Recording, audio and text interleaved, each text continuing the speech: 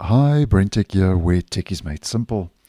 So back in April, I let you know that if you are using Brave's search engine, that Brave had rolled out a new answer with AI, which obviously is a AI feature that, as I mentioned in that video, which I'll leave a link to in the description, replaces AI Summarizer, and I showed you how to disable and enable the feature.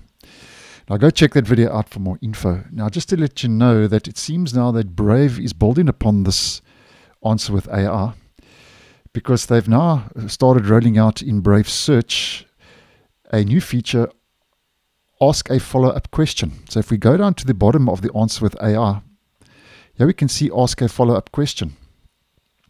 So basically this is a chat mode for answer with AI according to Brave, where you can refine your query or ask about the content that Brave Search returned.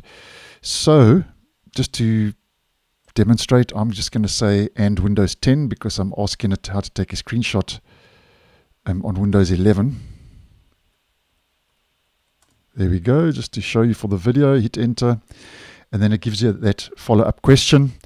There we go, and there's the follow-up question, and you can see you can just keep going. So you can ask another follow-up question to your follow-up question. You get the idea.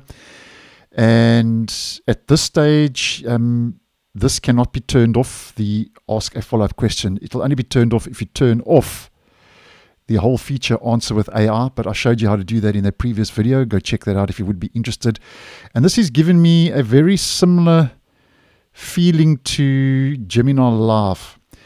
Just a more manual version of Gemini Live. It kind of keeps a constant conversation or process going in regards to the AI questions and responses. So just wanted to put that out there. If you are using the Brave search engine, that new feature, what they're calling ask a follow-up question, is now available. So if you are using the AI side of Brave search, that may be a step in the right direction. So thanks for watching, and I'll see you in the next one.